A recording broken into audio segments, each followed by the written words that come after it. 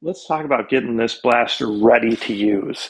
So they give you a couple big packs of gel beads. You don't need to use a whole pack at once. You can certainly just use part of them, and that's what I recommend when you're starting out. These do not go bad at all once you open them. Just stick them in like a Ziploc so they don't go all over and make a mess, or tape the pack shut after you cut a corner.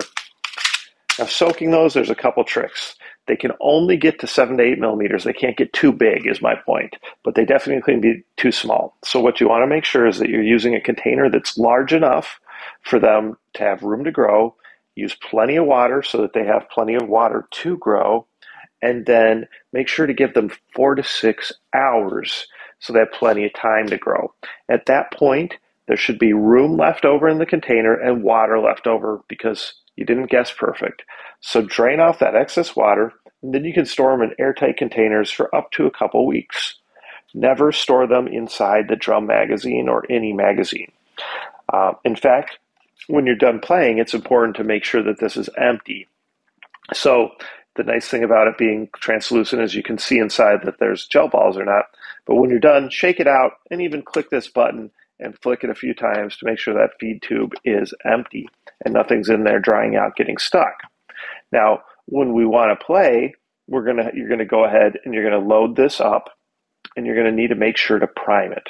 So when you fill this with gel balls, I'm not going to be able to shoot it right after this, so I'm not going to do it right now, but when you fill it with gel balls, you're going to then go ahead and take this and click this until a gel ball pops out the top. So you're going to click it. It might take 15 times, 10 seconds, if that. And that's just filling up that feeding tube with gel beads or gel balls, getting it ready to go. So once one pops out, you know it's primed and ready, and you can go ahead and stick it in here. And it's going to be better to shoot, give you a better experience, right? So you saw how easy the magazine slides in, push the button, slide it out. Right, very easy process there. In fact, we can just go ahead and leave it in for now. Let's talk about the battery. So here's your battery. It's going to come to you partially charged. It's a 7.4 volt, 500 mAh battery. It's a 4-pin connection. Good idea to top that charge off. Just go ahead and plug this USB charger into any AC adapter 1 amp or greater. Typically, these red ones have a red light that flashes when it's charging and is solid when it's red, but sometimes it's solid red when it's charging and turns off when it's completely charged. But either way, it should only take a couple hours to maximum charge one of these batteries, okay? So we'll go ahead and we'll pull that off, and your battery is going to go in down here. So we can connect the battery. Then we can take the stock.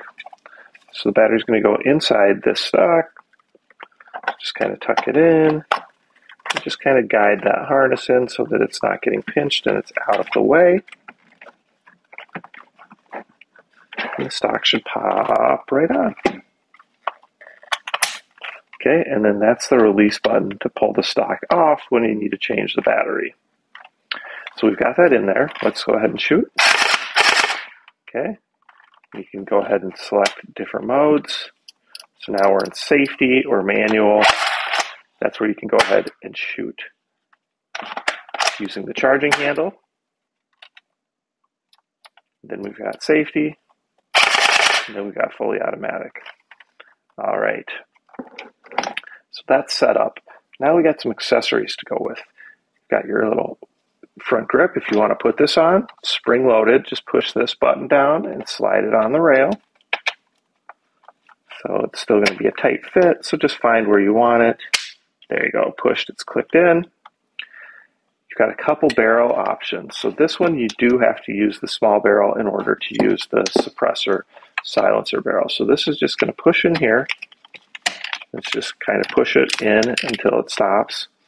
And if you want to put this on, that goes right over the top of it. Okay, so we've got that set up. You got some flip up sights here on each end, so that can flip down, that can flip down. If you want to put your scope on top, you certainly can. So your scope does have some magnifying, but it's mainly for cosmetics. Nice little side rail, so if you do have a laser of some sort at home, you can put that on there, or a flashlight. Or of course, you got the side rails up here on the barrel if you want to. So we're just going to unscrew that, and slide it on. Or is this one? Oh, this one we'll probably have to actually set it between the rail where we want it and then tighten it down. All right, so there. We'll put that there. Get that all tightened down. Now we're set up and ready to shoot, okay?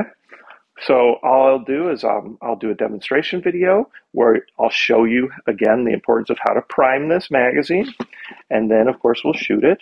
And we'll test the FPS and see how hard it's shooting. So check back. I'll post that down here on the item page too.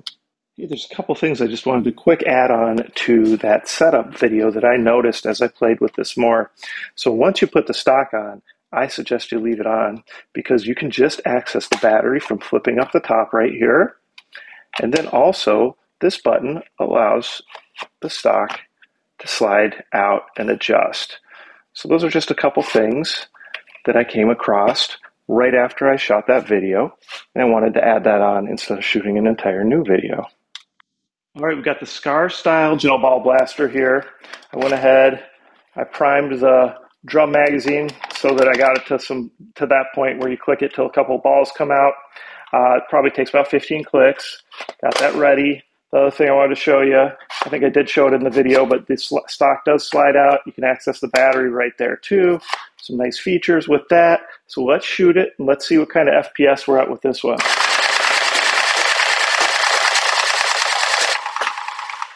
All right, let's see where we're at on the FPS.